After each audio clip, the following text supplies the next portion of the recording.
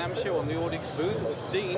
It's going to show us that microphones are not all about rock and roll. Sometimes you actually want to measure something accurately rather than add a flavour. I can see this looks like a typical measurement microphone. I guess it's aimed at people doing room analysis and that kind of thing? Yes, for people who want to test a room and measure their system, for transfer functions, balancing what the room is hearing versus what the board is hearing, people have to use measurement microphones. Now what Audix has done is this is all generated in our Wilsonville, near Portland, Oregon factory. We have a very cost-efficient measurement microphone. This maps for $299. So measurement microphones can be quite expensive, and now with systems that can measure up to multiple zones, say like a 7-zone system, that can be a pretty expensive bit of kit for all those microphones. So this is a very cost-efficient way to go.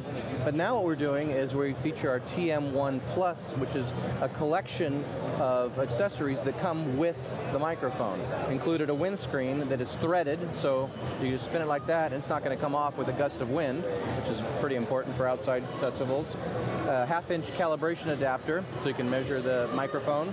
And we also include with each one of these systems a CD with calibration data for this specific microphone.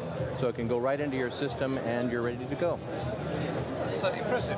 I imagine another application might be people who want to record impulse responses for their digital reverbs, where you want to record everything absolutely flat rather than with coloration.